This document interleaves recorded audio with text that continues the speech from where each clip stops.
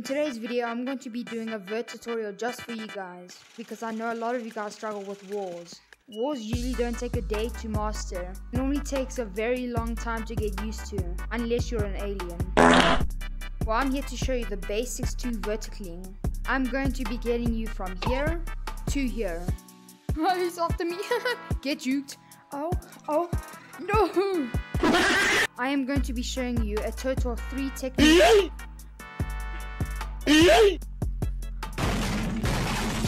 I'm going to be showing you a total of 3 techniques to verticalling. The first technique is you positioning your hand. Instead of normally going straight like this, you would point straight down like this. I normally use this technique because I find it a lot easier. You're going to want to put your hand here and you want to point your fingers slightly down like this. Then you want to make slightly small circular motions like this. And you want to do it as fast as you can. I saw another YouTuber practicing verticalling like this.